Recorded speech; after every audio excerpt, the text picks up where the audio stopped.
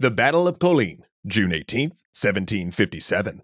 Frederick's army is running. The year before, he'd invaded neutral Saxony, forcing its troops into his military and snatching the treasury to fund his war effort. Then he'd struck into Bohemia to besiege Prague, but the Austrians caught him there, causing him to split his forces in order to meet the oncoming army.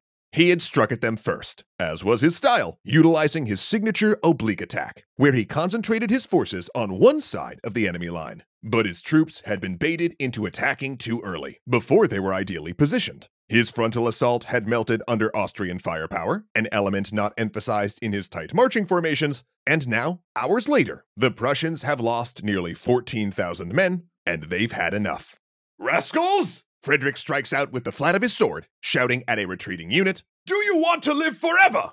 It's a strange choice of phrase, because while thousands of troops have died for his ambitions, it's actually Frederick himself that will in fact live forever.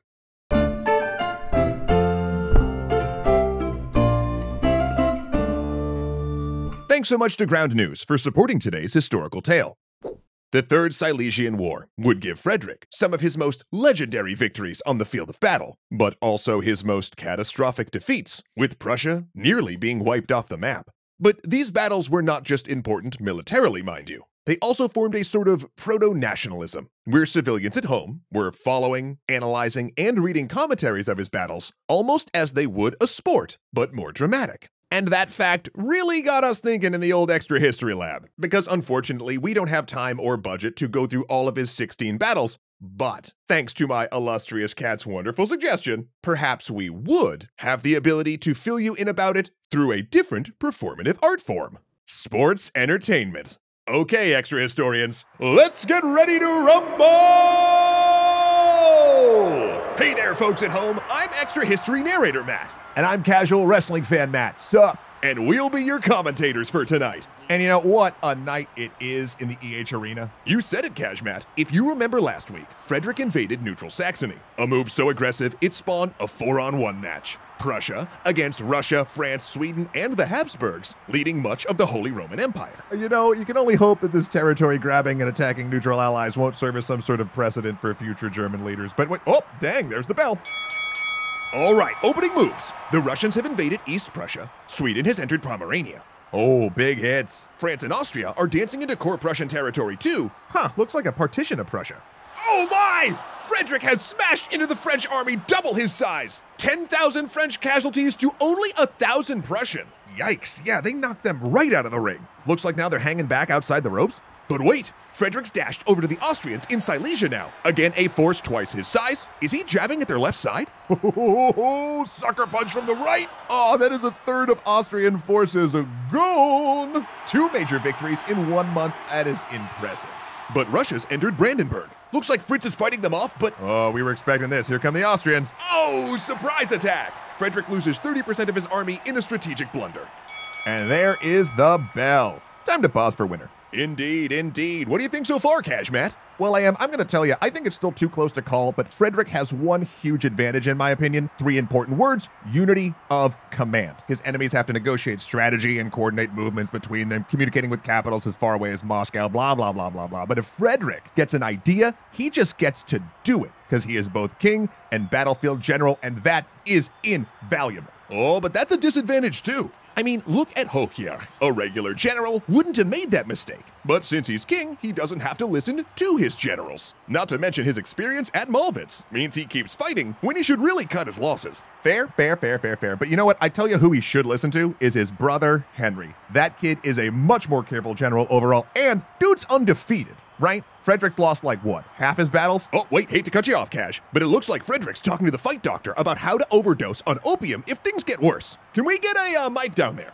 Okay, how you feeling, Fritz? Fortune has it in for me.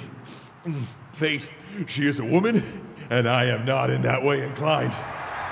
Let's go. Well, all right. Coming out strong in round 2, I guess. Whoop, speak of the devil, there's that bell. Man, they are really on him now. Oh, Berlin is open for the taking. Oh, but wait a minute. Russia and Austria seem to be arguing. They're withdrawing?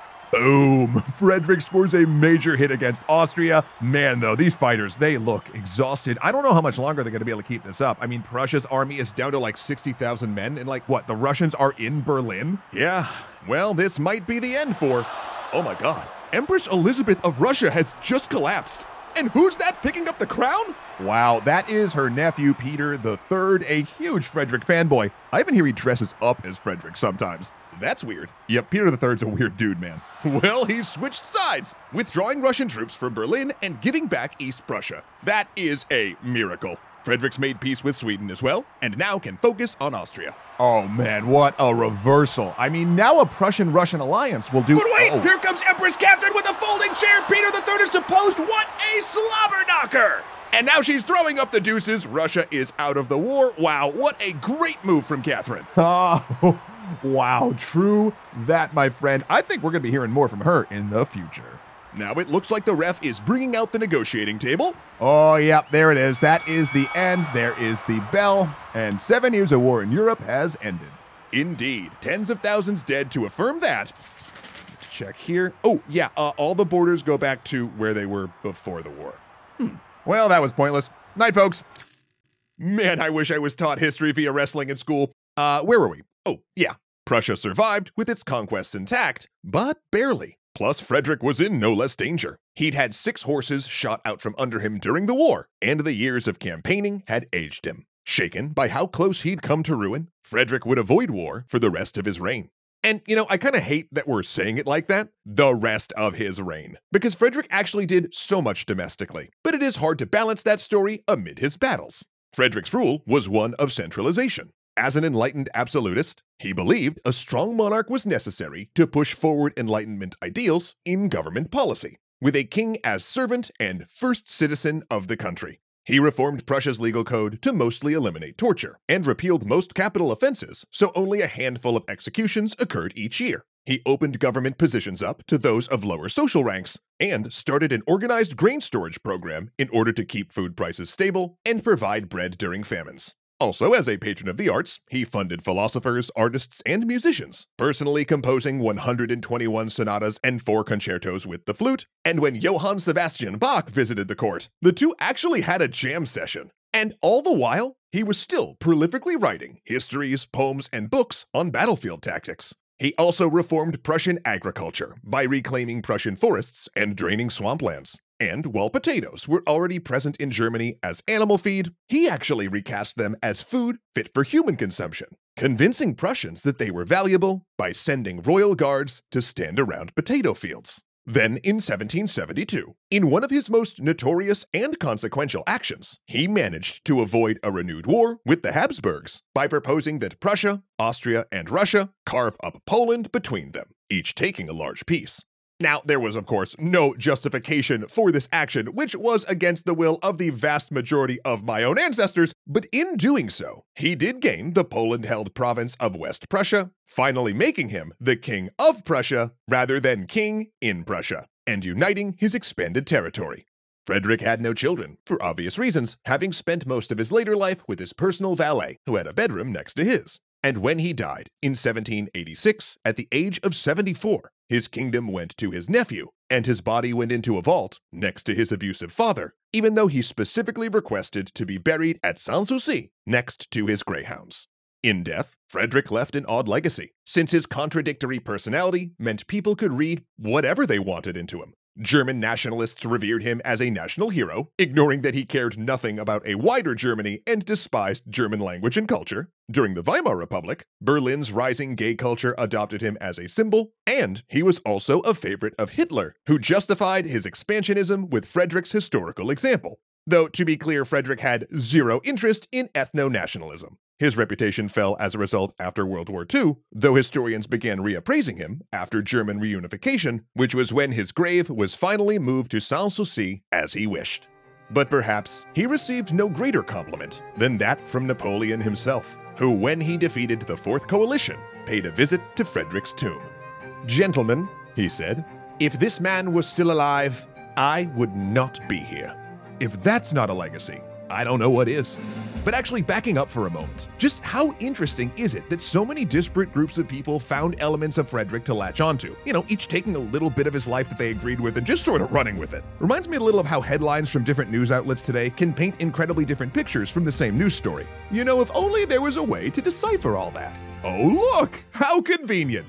In case you don't know, Ground News is a really helpful website and app that I use to help me not only get the news I read, but also compare exactly how news stories are being covered across the different news outlets from both around the world and around the political spectrum, which I just find super helpful when I'm trying to figure out what's going on with like conflicting information or sensationalized coverage or seemingly endless social media feeds that I just melt my brain at this point. That way, you know, I'm more confident that I can find the whole story that I'm looking for. And actually, when you do go beyond the individual articles, you get to use things like their bias distribution chart to see all sorts of interesting information about the various media outlets you get your news from. Everything from stuff like factual accuracy, that's important, to political leaning, oh heck yeah. And even who actually owns said media outlet. I found that one particularly interesting. All in one easy to read location that helps you not only spot media bias, but just better understand your own personal reading habits. And of course, because biases are kind of like ear holes, you know, everybody's got them. Ground News has this other really cool feature called a blind spot feed, which basically shows you all the news stories that you probably would be interested in, but that aren't talked about as much at your regular news haunts.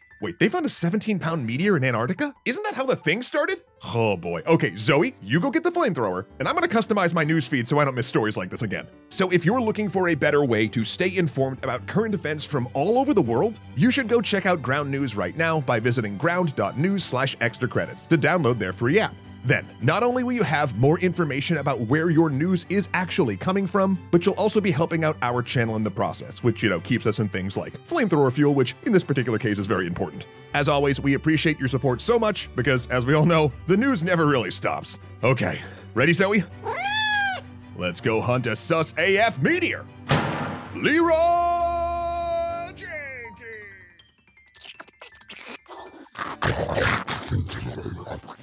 What if I told you that Ahmed Ziad Turk, Angelo Valenciana, Arcalite Games, Casey Mustia, Dominic Valenciana, Joseph Blame, Kuya Koi, and Skylar Holmes were all legendary patrons? I'm not kidding.